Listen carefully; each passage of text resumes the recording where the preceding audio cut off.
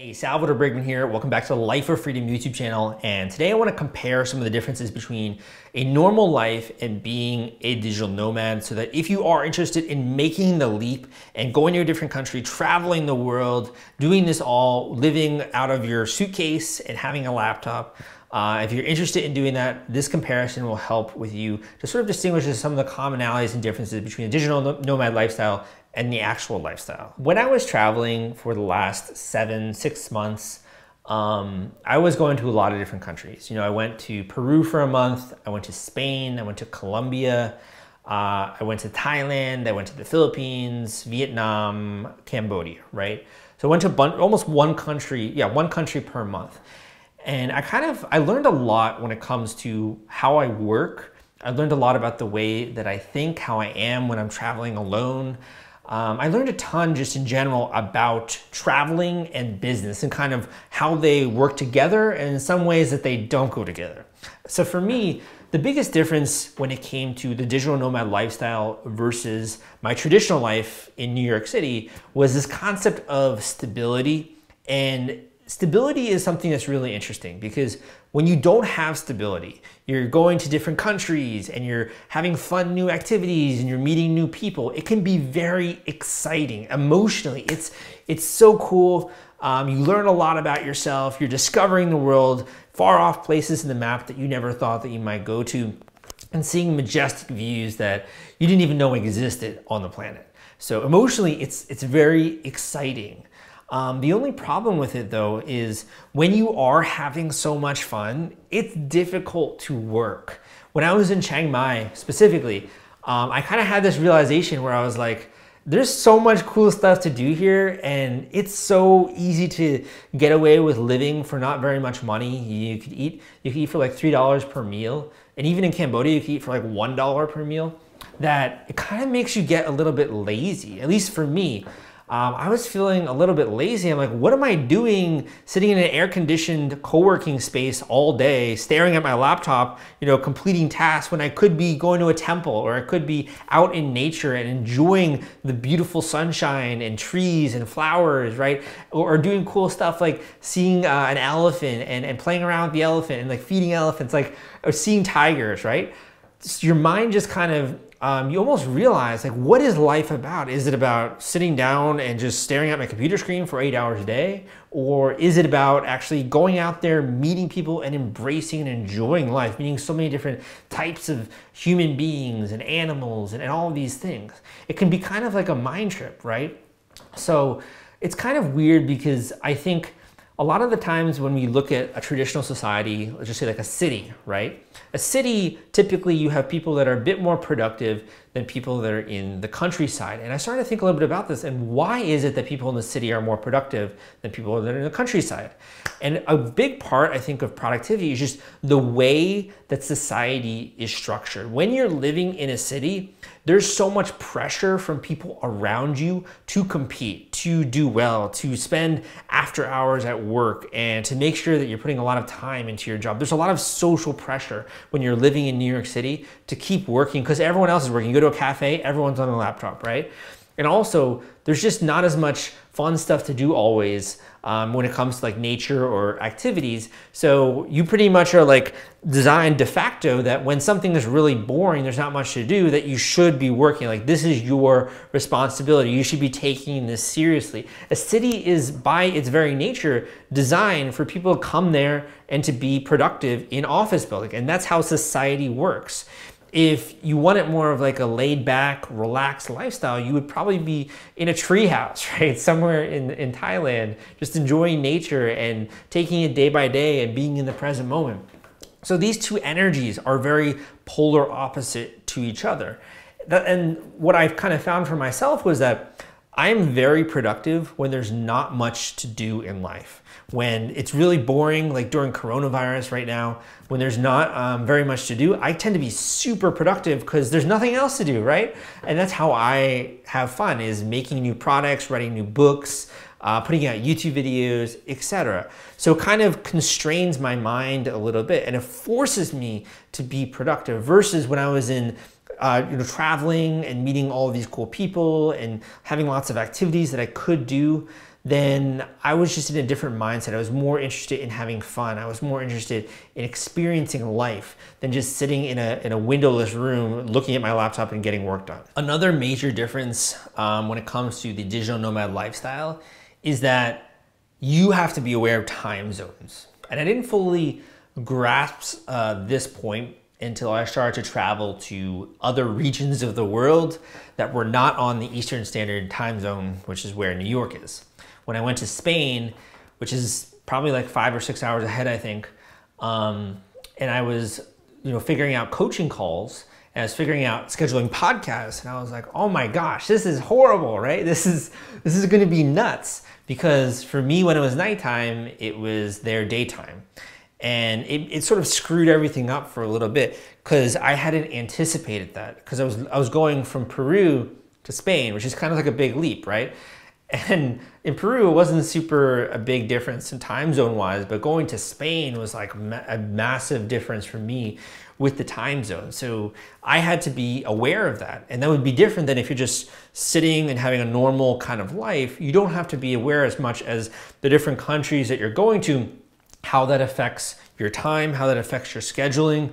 If you have a location independent job, how that affects your teammates that you're working with, the customers that you have to deal with, and these different components of running your life. And even more so when I went to Thailand, you're on the opposite side of the world.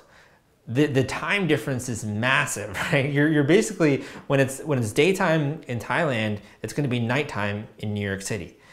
These opposite differences made doing things like podcasts, phone calls, interviews, etc., coaching calls, all of these things were so much more difficult because I was on the other side of the world. And I had to keep that into account. And it was kind of like almost just another problem in my head that I had to solve. Now, obviously, the flip side of that is you're in another country and there's so many neat things you can do. You can really blend into the local culture, get a sense of what the food is like, and just have lots of really epic experiences, right? So there's obviously the trade-off, but that is something that is very different than if you're just for an entire 6 months in the same place. You don't have to worry about that. If you're bouncing around countries every couple of weeks, then that is something you really have to take into consideration, as well as when you're traveling. I would say that one of the more difficult things for me as I was going out there to these different countries and trying to keep up my business was I had to plan for everything that I was doing, right? And you do, obviously, if you're gonna be doing a vacation, let's just say, you can do two things. You can either book a tourist agency that's going to assemble a basic itinerary for you each day. Maybe if you're going on a cruise, they're gonna assemble a basic itinerary for you, or you can plan it all yourself. Maybe copy the itinerary of some blogger out there or come up with your own. It's very strenuous. It's a lot of work.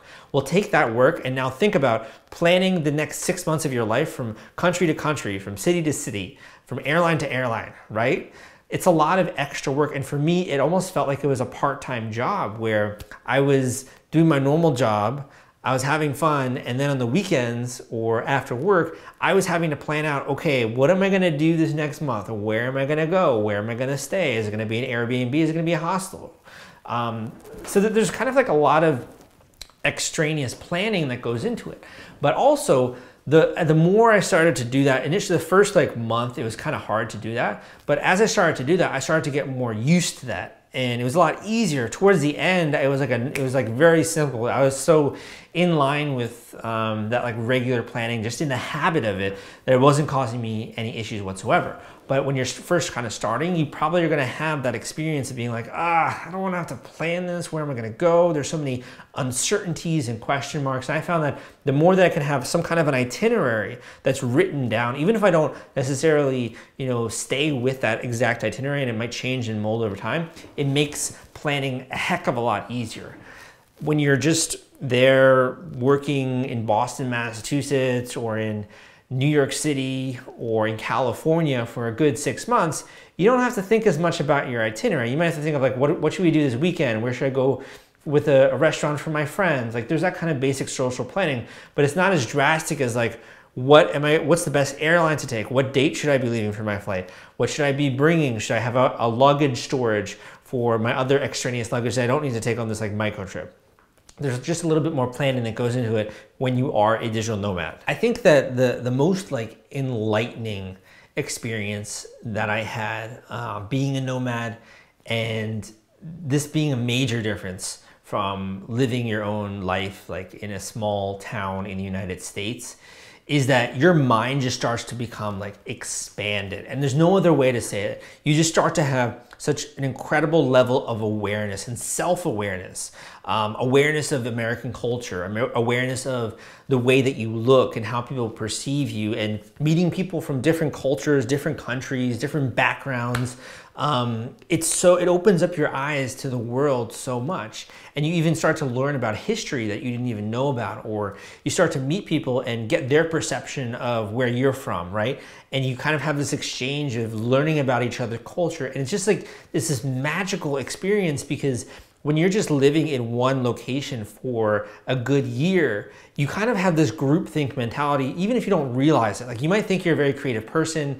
I think I'm a pretty, open-minded person, but just going outside of my little box and being able to meet other people from different ways of life, you realize there are different solutions for the problems that we encounter every day in life. And our culture, our society here, I'm just talking about the United States, we have certain select answers for those problems, but other cultures have different answers. Other cultures have different ways of doing it. They have different, in some ways positive, sometimes negative, ways of addressing common social issues. And this is just, it's not even about Americans. When I was in Colombia, and a better example, when I was in Peru, I was trying to get a SIM card, and you have to like give so much self-identifying information just to get like even a burner phone, where you have to give like your passport, and you have to give all this information about your address and et cetera. It was just like so strange. It took me like an hour to get a phone. I was like, why is this taking so long? This is stupid. In the United States, I can just go and buy a burner phone and I don't need to give any of this stuff. And I was talking with some of the people that I met in Peru, and I'm like, that makes no sense. And they were like, really? You don't have to give this in America? They didn't realize that it's different in other areas of the world as well, that life just works differently. And also being in Colombia, like I wasn't able to get a SIM card because you have to be a Colombian resident, but then there's like a way around it. And it was just this whole big hassle. I'm like, why can't I just buy a freaking SIM card to use my phone, right? It was just so foreign to me. But just talking with people in Colombia, they also didn't realize some of the legal things that we go through when it comes to just like being able to easily have your phone, not having to worry as much about credit, right? And some of the things that happen in other countries, or being in Thailand and seeing the influence of Buddhism there, and the way that kind of infects their mindset in a positive way, and how it allows them to think with a little bit more mindfulness and a little bit more present awareness, and being aware of things like your breath. And that was something that in America, there aren't very many people I meet who meditate on a regular basis, but there it was like, they were professionals, right? I remember talking with someone, and they were like, why are you talking about this? Why are you teaching about this? Like, I already know how to, everyone here meditates, right? If you're interested in, if you go to the temple and stuff. So, and then it was one time I gave, I didn't realize this is like, I gave a girl flowers, and I thought they were like nice flowers, but they were apparently like for praying at a temple. Which is kind of funny, because I just thought they were like nice flowers on Valentine's Day, but they were not the right ones to get. So you'll realize all these like little differences, and it makes you appreciate humanity, and it makes you re-examine your own life through a different lens. It kind of helps you get out of your own way of viewing the world, and almost as though you then are granted this extraneous vantage point where you're viewing your life from a mountaintop. And it's like you suddenly start to realize all of these things, like, why is it I do it this way? Why is it that, I made that decision? Why do I believe these things? And it opens up your mind and your imagination in a way that's nothing like it. I can't compare it to anything else. So travel is beautiful for that reason. And when you're a digital nomad, you're incorporating travel as a part of your lifestyle that goes harmoniously with you earning an income, right? If you have a location independent income source. So it's kind of, to me, like the most enlightening path that you can take. You could hammer away in an office job, getting lots of work done, being very productive for 2 years of your life, and that's awesome. I've done that, just being really focused.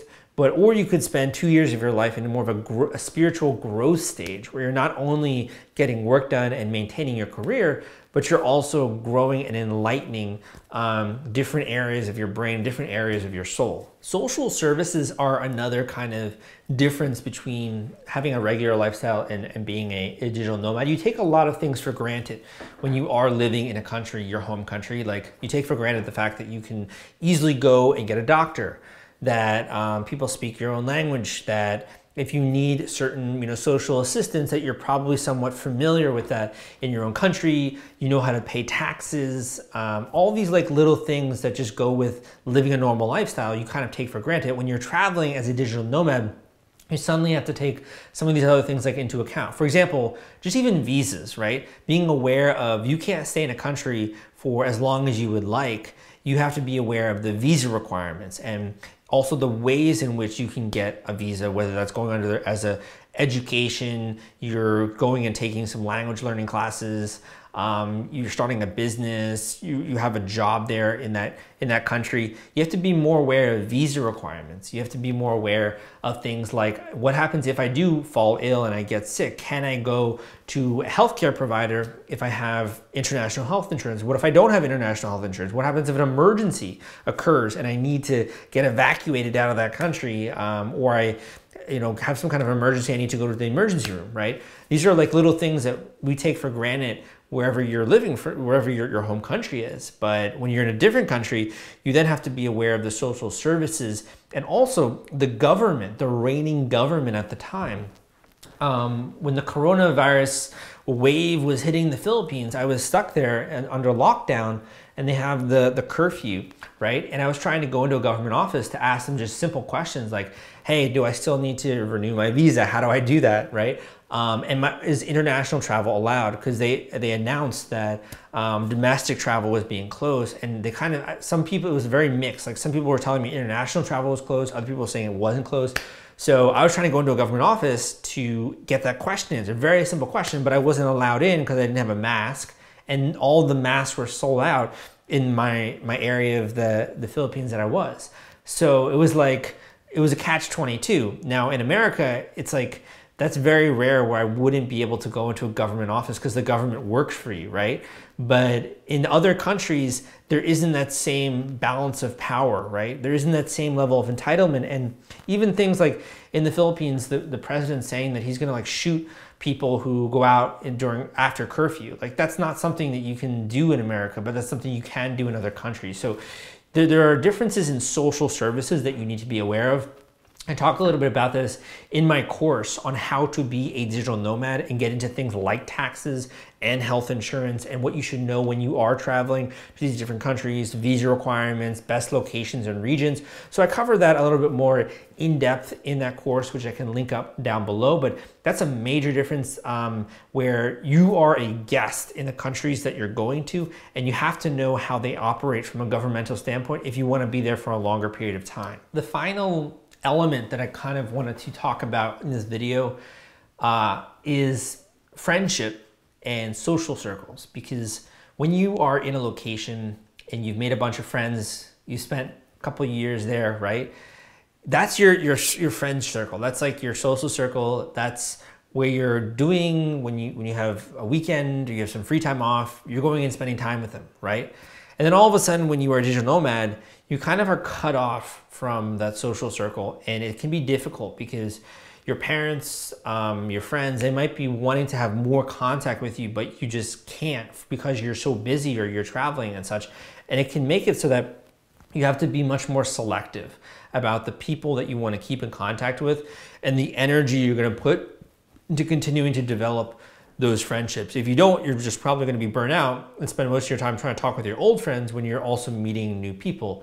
Whereas also some of those people aren't going to be in your life for a very long time. So it's kind of finding a little bit of a balance there.